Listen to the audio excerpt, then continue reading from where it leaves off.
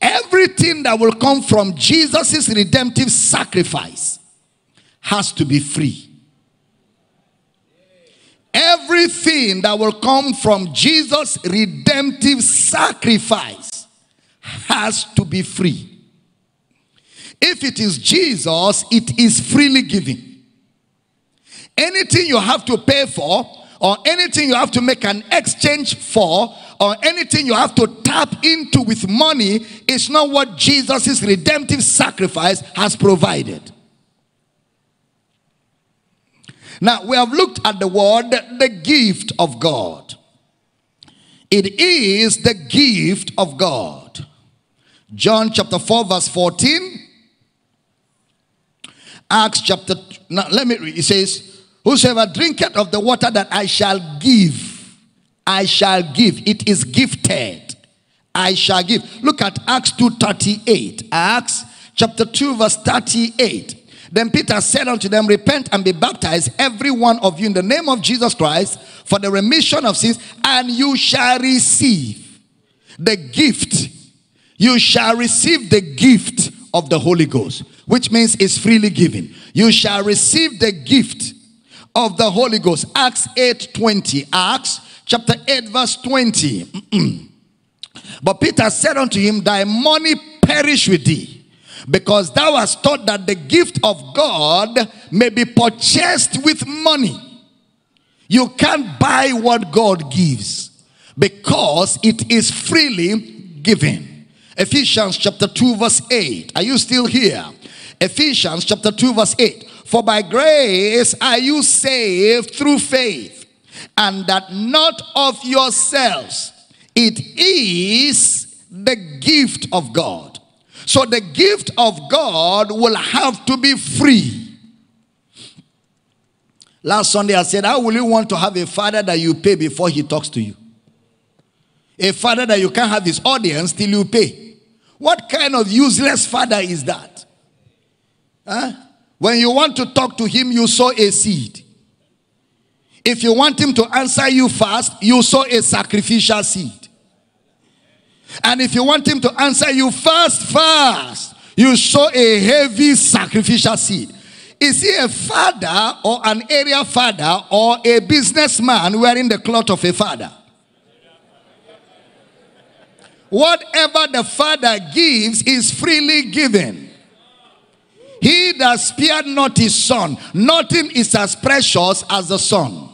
Nothing is as precious as his son. He that spared not his son, but gave him up for us all, how shall he not also with him freely give us all things?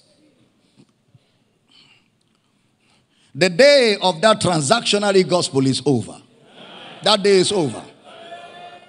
That day is over. A pastor called me from Ghana within the week. Mama was in the room with me.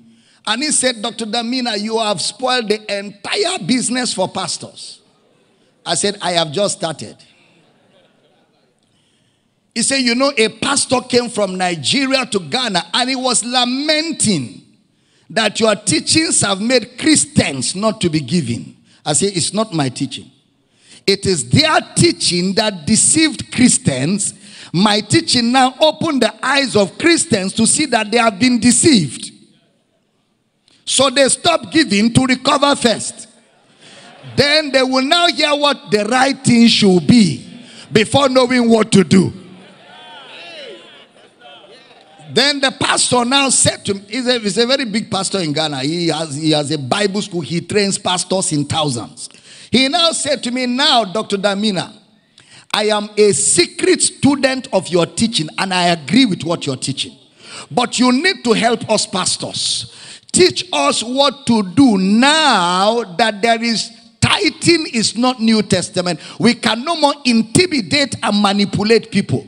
What do we do going forward? I told him, don't worry, I'm going to do a book on ministry and the life of a minister. And I said to him, every preacher of the gospel will have to look for a business, a source of sustenance, and stop depending on tithe and offerings, because if you have money for yourself, you won't manipulate the gospel to get anything from anybody.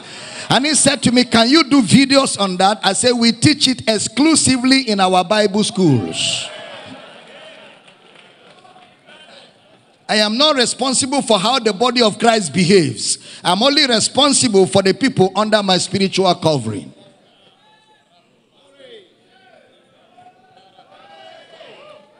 Are we teaching good? Say with me, everything that comes from Jesus is freely given. Everything that comes from Jesus. Everything that comes from Jesus is freely given. That means it will have no conditions to eat. Do this for God to do this. Fraud. If you don't do this, God cannot do this. Scam in capital letters.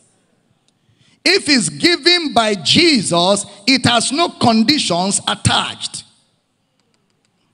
Because the Spirit is given after Jesus has paid the price. So the gift of the Spirit, or the giving of the Spirit, has no conditions at all to eat. It has no conditions at all to eat. It's 30 days of glory 2020.